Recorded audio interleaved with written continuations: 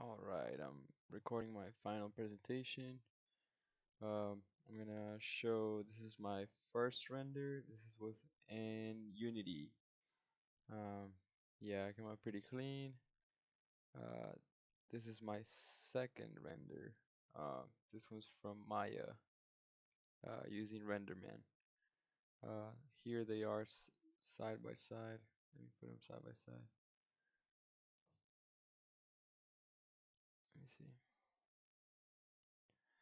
Yeah, honestly, I like the Maya one, RenderMan, much better than the Unity one. Um, yeah, overall, I think that I like the process that we use on Maya because I love using the Hypershade.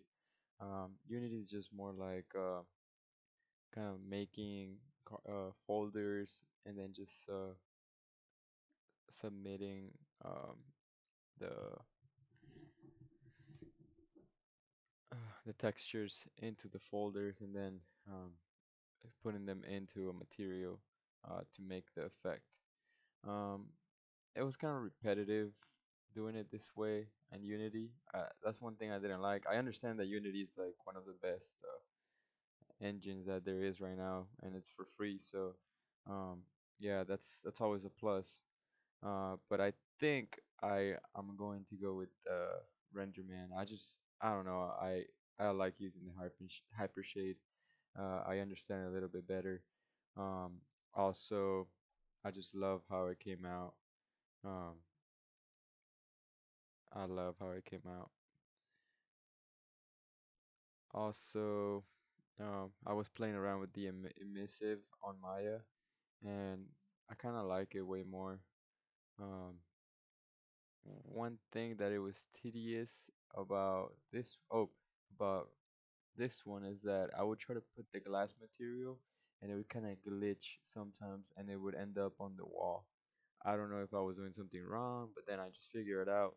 Um, I just figure it out after. Um, and right here I had a spotlight. I think this looks pretty nice. One thing that I couldn't really do with Maya. I mean, I could export. I mean, I could just put a light right here, but I don't know. I like the emissive on the mesh, and then the glass effect that I put right here. Yeah, overall it was a pretty fun activity. Getting to know how I'm more used to using Maya, but Unity is always challenging for me, and I think it's beneficial to not feel comfortable so I can uh, learn Unity. Um, yeah, overall, like I said, pretty good activity. I had fun doing it. I enjoyed doing it, and um, yeah, thank you.